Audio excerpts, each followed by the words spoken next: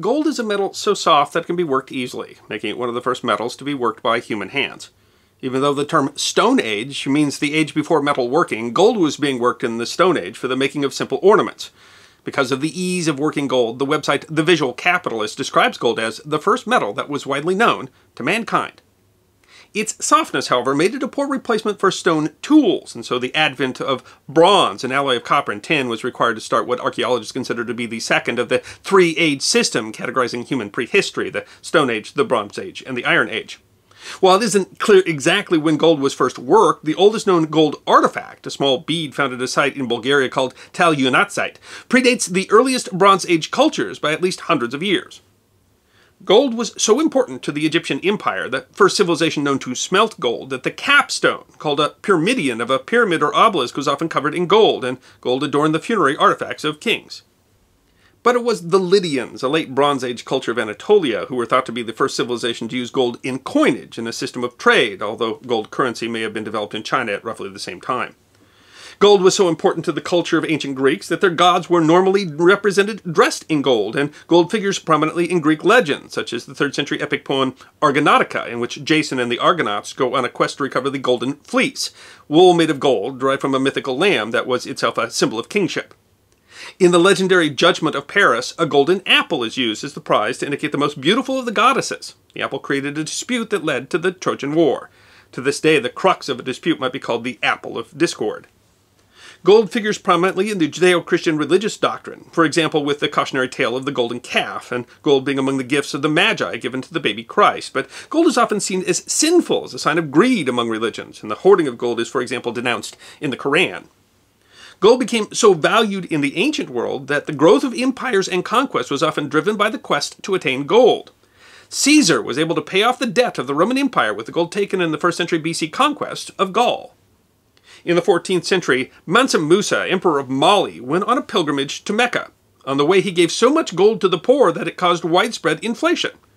200 years later, gold in the New World was motivating Spanish conquest and colonization, causing the collapse of the great Incan and Aztec empires. The resulting influx of gold into Europe caused widespread inflation there, a period called the Price Revolution that, ironically, led to the near bankruptcy of the Spanish crown.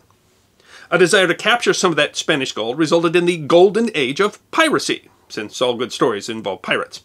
The term Golden Age was coined by Greek poets, referring to a time when humanity was first created by the gods, and thus more pure, making its application to piracy somewhat ironic. Since gold, in various forms, has been used as a standard of currency, the weighing of gold has also occurred since antiquity. Thus, as a standard, an item of particular value could be said to be worth its weight in gold, a phrase dating back at least to Roman times. In the 15th century, King Henry II of England officially adopted the method of weighing gold by the troy ounce, still the standard used today, although the system originated earlier in the Middle Ages in Troyes, an important trading center in France. The system of delineating gold purity by carats was derived in the 19th century from the German mark. In 1873, the Germans created a 24-carat coin called the mark. As pure gold is too soft to be resilient as a coin, gold coins are most often made with an alloy, usually of copper. The purity of gold is therefore expressed as the number of carats of gold that existed in the 24-carat coin. 18-carat gold is 18/24ths pure gold, the rest other metals, while 24-carat gold is pure. Various discoveries of gold from New Zealand to Canada, California to South Africa, Australia to Brazil led to gold rushes that then drove mass migration, colonization, and the growth of international trade. The use of paper currency to represent gold, something called a gold standard, resulted in the phrase "as good as gold." That phrase over time came to mean that an object is genuine, or that a child is well behaved. It's no surprise that gold came to be known as a representation of quality and success. Gold medals have been given by various organizations in recognition of outstanding achievement, at least since the 18th century, sometimes with the actual metal value of the gold being the reward. The medal awarded with a Nobel Prize is made of gold. Prior to 1980, they were struck in 23-carat gold. Since then, they have been made struck with 18-carat gold plated with 24-carat gold. And so gold has come to be commonly recognized as a measure of value. We are told, for example, to make new friends, but keep the old. One is silver, and the other gold.